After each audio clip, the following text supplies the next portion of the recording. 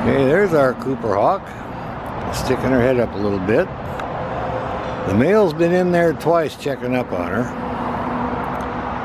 So he's either getting some food ready or he's getting ready to go get some food. Because he'll call her off, give her a break. And then he'll take over on the eggs. She's just peeking out, laying low. And it's nice and cool this morning, so all's well at our Cooper hawk nest. And I'm checking my records. I think they should be getting about ready to hatch this week, so it should be just really close. Oh yeah.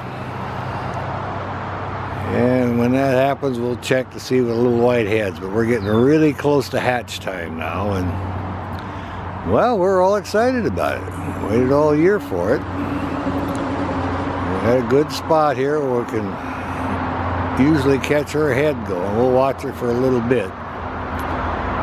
But he was acting really good. He sailed in there twice, checked on her, and took off. So,